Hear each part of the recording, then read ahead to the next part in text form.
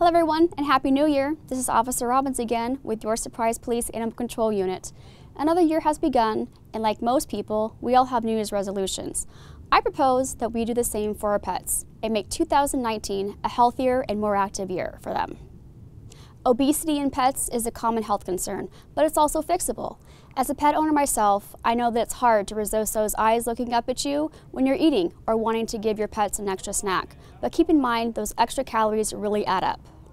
These extra bites can lead to your pet becoming overweight, diabetic, or unwell from joint and inflammation diseases. Treat out store-bought dog treats for natural foods like carrots or green beans, or even celery with a little bit of peanut butter for a snack. Please consult your veterinarian on how much your pet should be eating per day, as the guidelines on pet food bags can be misleading. And let's all get out and start walking with our pets. Please remember that dogs are required to be on leashes at all times unless they are playing at a designated dog park or in a secured yard. Children should not be walking the dog without a parent.